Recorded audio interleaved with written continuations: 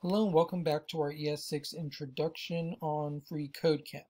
This is use destructuring assignment to pass an object as a function's parameters. In some cases, you can destructure the object in a function argument itself. Consider the code below. We have const profile update, which takes profile data, so we pass that in there, and then what it does is uses destructuring to create a name, age, nationality, and location variable with from the profile data object. So we pass in an object, it would destructure it and create variables from the keys within there that have the name, age, nationality, and location. So this effectively destructures the object sent into the function. This can also be done in place. So here we have const profile update, and it's assigned, we use the destructuring, so we're going to pass something in here, and whatever we pass into this function, we want to destructure it into these 4 variables, and then we can do something with it within our function. So as opposed to here, where we destructured within the function, we can save time and have it nice and neat, all within our argument, and that can then be used. This removes extra lines and makes our code look neat. This is the added benefit of not having to manipulate an entire object in a function. Only the fields that are needed are copied inside the function. So use destructuring assignment within the argument to the function half to send only max and min inside the function. So what are they talking about? Well, if we look here, we have this const, which is an object, stats. We just want max and min.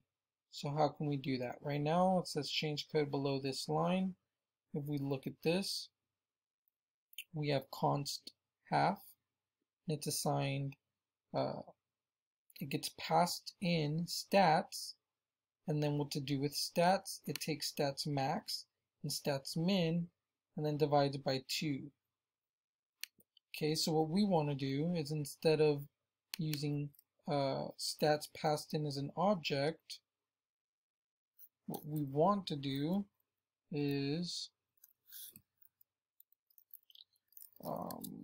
we're going to use destructuring here to grab max and min. So it should create 2 variables, max and min. And here we won't have to do stats.max because it should grab, it should create our variables for us and then allow us to use them within the function. And then divide by 2. And then this is a comment, we just erase that.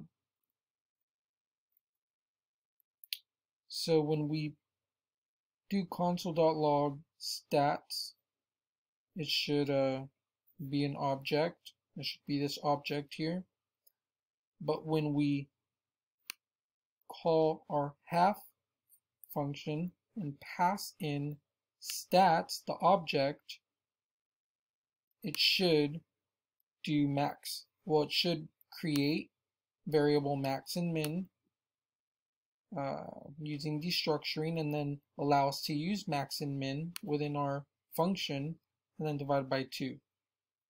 So it should be 28.015. If I zoom out, we are getting that here. So it is returning the object, which is here, and then it's also logging the correct answer. So let's run test. We did pass. So what we learned here is passing an object as a function's parameter. We learned how to use destructuring, the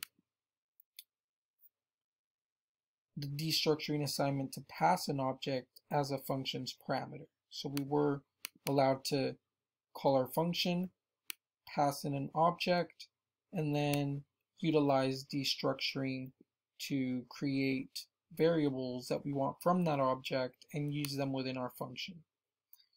So long as you guys are understanding that, you're getting this lesson, and I'll see you in the next one.